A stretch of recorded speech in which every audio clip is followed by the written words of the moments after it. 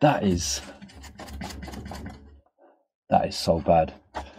Look at all that on my hands. I reckon I'm gonna have to cut that bit of pipe out, because look at that.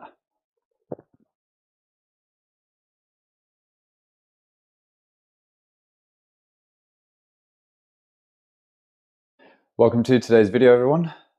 Slightly different. There's a twist to this one. So the job was meant to be a power flush, a massive power flush, 28 radiators I think it was, and the system was, well, you see as the video progresses, stuff happened that wasn't supposed to happen. Things didn't quite go to plan, and it didn't end how it was supposed to end, let's just put it that way. So I'll leave it at that. Have a watch of the video. Let me know what you would have done in the same situation as well. Watch it till the end. You'll find out what happens and what the next step is. Drop a comment below. Yeah, let me know what you guys would have done in this situation, if you would have done the same or if you would have done anything different. Be interesting to know and share ideas and opinions. Enjoy the video, and I'll see you all on the next one. Welcome to today's job. Power flush, big power flush, 28 radiators, and they are all either column or cast iron rads. So bit of a history behind the job itself. So customer said that they started having problems last winter where the heating just stopped working properly. They've since had a new pump fitted. So they've got two heat only boilers here, two Potton Supremas. This system has been sealed. The domestic side is still open vented. There's a cold water storage tank up in the loft. And underneath here, we've got a 2580 pump. So that's an 8-meter head pump, which is fine considering the size of the property. Two massive expansion vessels. So the system has been sealed, and they're still having problems with heating getting around everywhere. So we've been drafted in to do a power flush here. Now, it's not my job, it's Kara's job, so we're going to be doing the best that we can to try and get the system up and running. But now that I'm here and having had a look at this system and the size of the system, me personally, I would have gone for a low loss header and another external pump. It's on a Y plan. We've got a 3-port tucked away in the corner there. Primary's all, I think, what's that, 35mm pipe work, I think? Yeah. So big primaries, 35mm pipe work, 20, reducing that to 28. So there's going to be a lot of flow behind it. So hopefully this bad boy will be able to keep up with everything. I'm going to be going straight onto the pump valves there, and it looks where they've had the pump changed recently, or last year I believe. I'm hoping the pump valves hold. I need to take out the bypass there and cap that off as well, and then obviously open the 3-port to put it just into the heating circuit so that it doesn't flush through the cylinder coil as well. But yeah, if I was here sort of last year when they had all this other stuff done, I probably would have rejigged the whole thing and advised them to put in a low loss header, which would then give better heat distribution to the whole system, and probably wouldn't have needed 2 boilers either. I reckon one large system boiler would have been enough, like a Vaillant 637. That would have done the low loss header, and then put another light commercial pump, an 8-meter head pump on the other side. That would do the rest of the heating system. It's similar to the job that I'd done where we took out 2 combis and put in a system boiler with a low loss header. It worked a dream. So we're going to do a power flush today. Obviously they're all cast iron radiators and column rads, so I know that they collect a lot of dirt anyway. Hopefully the power flush sorts the problem out. If not, we'll have to make a plan to see what else we can do, but it's all just going to come down to budgeting and stuff like that. So I've got everything here. I've got a lot of space here to set everything up. So if I'm talking really like monotonous, it's because I've had about 4 hours sleep. I'm absolutely shattered, and it's going to be a long day today as well. So yeah, excuse my lack of enthusiasm at the moment. Hopefully once the caffeine kicks in, I'll perk up a bit, and once I start seeing results from the power flush machine, I'll perk up a bit. But for now, I'm going to isolate the pump valves, get the pump out, get this set up, get this heated up, and then we'll just wait for Cara to get here, and hopefully by the time this will be hot enough and we can start flushing. I'm probably gonna get the boilers fired up as well, so that as we're flushing, because I'm going to be flushing through the boilers as well, I'm going to be just going in one direction through the natural direction of flow. So I'll probably get the boilers on as well to get them to heat up the water quicker as well as we're circulating. So yeah, let's get that connected up first. All right, let's see if this pump valves hold. I've shut them off already. Let's get the little bucket bag underneath. I'm assuming that they do hold because someone's changed the pump last year. And I usually find on sealed systems they're okay. It's usually when it's open vented. But then again, I think there's a lot of muck in this system. So let's find out. Let me make sure I've got this open to the right size.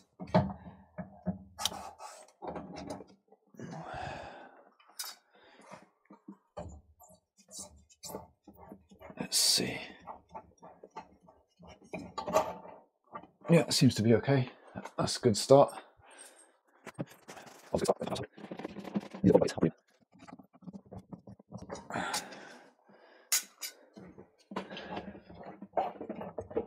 sorry. Oh. I'm just going to sorry. Oh, sorry. I didn't realise you were behind me there. Sorry, I was trying to sweep up. I just need to get the key. No problem.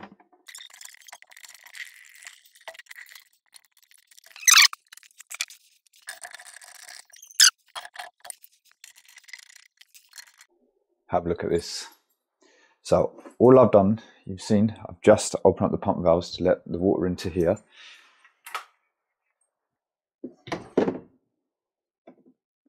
That is chocolate sauce. So definitely got a hell of a lot of dirt in the system. It's going to be a long day. It's going to be a dirty flush. So now I'm going to take that bypass off, cap it, so that we're not going to get anything circulating around there. Well, let me turn this on and get it hot as well. That's going to start heating, and we start flushing and get the boilers fired up as well at the same time. Got a bit more proof. So I've just taken the bypass out there. And let me see if, I don't know how clear it will come up on camera, but that 22mm pipe, look at all that dirt in there. That is completely chock-a-block. Let me show you the bypass. I'm guessing this wasn't bypassing. Is that completely blocked up? So yeah, I'm gonna cap that off, and then obviously we'll clean this up before we put it back. I might get the wet back on it, probably at the end actually. I don't want to start doing stuff to it now. I'll probably get the wet back on it at the end to try and suck out all the muck that's inside there. But literally, if I just put my finger in there, that is, wow.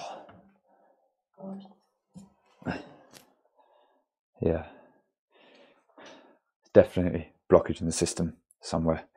Right, I need to set the camera down, try and get that capped off there. Okay, that side's all capped off, but this one I'm just feeling underneath, and oh my god, there is literally that is block solid. Let me see if I can get a screwdriver or something in there, jam it up, and see what it releases. It's literally like it's plugged.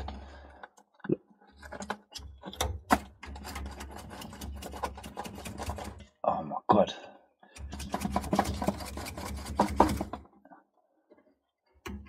I might even have to cut this out. Jeez. That is so bad. Look at all that on my hands. I reckon I'm gonna have to cut that bit of pipe out, because look at that. This system is bad. Okay, so little update. The job's off. Wow.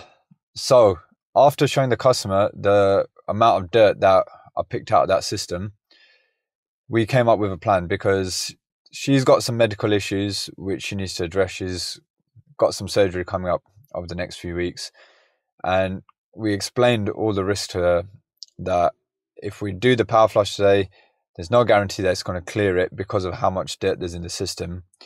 It's likely we're going to have to potentially repipe certain sections of it where it's that badly blocked up. And not only that, there's 2 heat-only boilers there, and we were going to be flushing through the boilers as well because there's no way of isolating them. And it's all 35mm pipework on there, so I don't have the right size isolation valves and stuff like that, even if I wanted to. Now, the risk is if we were to flush through the boilers, it could clog up the boilers. Now, they aren't in a financial position to be able to replace the boilers right now, and I haven't got the time to do it. Neither has Cara, because that system needs a complete overhaul. It needs a bit of an upgrade. So I showed her the pictures of the one that I'd done previously. You guys might have seen the video where we took out the 2 combi boilers and put in a system boiler with a low loss header, and that system worked like a dream. So I showed her those pictures and I said, this is the kind of system we want. There's 28 radiators on that system, big boy primaries, and it needs a power flush. Definitely 100% needs a power flush, but the amount of dirt that's in there, it may need more than a power flush as well. So we may have to find where there's certain blockages, try and repipe certain areas. If that bypass was a 22mm bypass and that was that badly blocked up, I wonder what the TRVs are like, because they're on 15mm. So they're going to be blocked up as well. So it could have been, this job basically could have been a massive can of worms if I just pushed ahead and said, no, we've got a power flush, we're here now, we've got to do it. Sometimes we have to take the sensible decision, take a step back, look at the overall picture, and then decide, is it worth doing it today? Or do we walk away from it today, come back with another plan, and then do the whole thing properly when we've got the time to do it? Because they do have heating at the moment. The property is over 3 floors. It's a massive house.